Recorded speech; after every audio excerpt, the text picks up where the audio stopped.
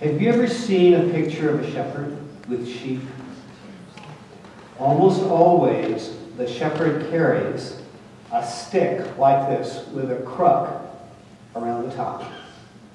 And in fact, even if you go to places now where there are shepherds, they'll have some kind of stick. And what they use it for is that they use it to make sure the sheep stay in line and to protect them and even to fight for them if they get into trouble. Because this is quite a weapon. In other words, if a wolf came up to try to attack a sheep, you could swing this and really hurt something. So he's protecting.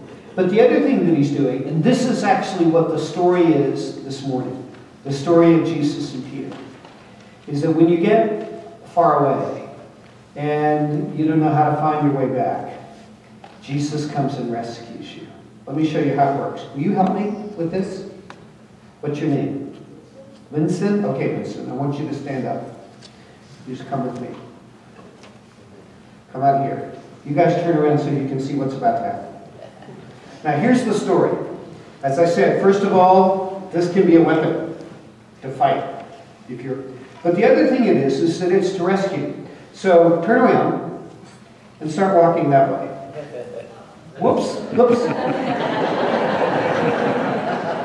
That's what he does. In fact, Winston, if you were a sheep, what the shepherd would actually do is put this around the hind leg. I won't do that. And sort of pull it back, and that gets the sheep all, oh my gosh, and turn around. And because the sheep actually want to follow what the shepherd is. But sheep are not very smart.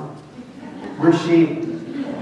And what sheep can do, and sometimes there are certain dogs that are like this too, when they get going this way, they forget what's behind them. And so what the shepherd has to do is catch him, and as soon as the sheep turns around, it's like, oh, that's right, I'm supposed to be with you, aren't I?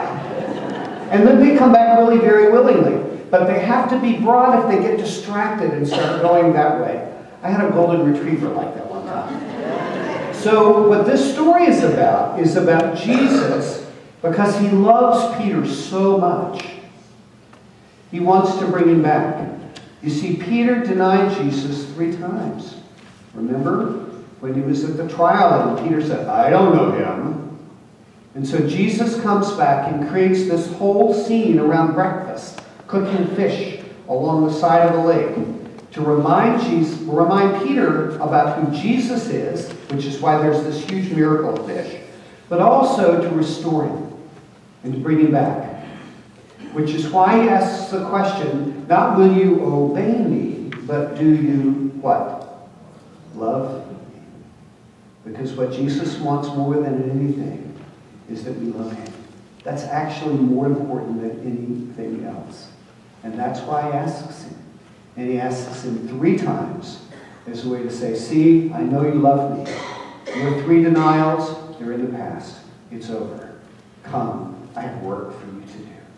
So he forgives him, and he gives him a new job. And that's what Jesus does. He restores, he forgives, and he gives us something brand new to do.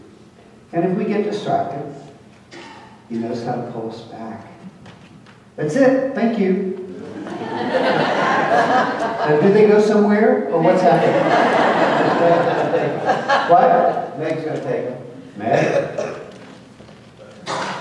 You go with her? Come with me. I mean,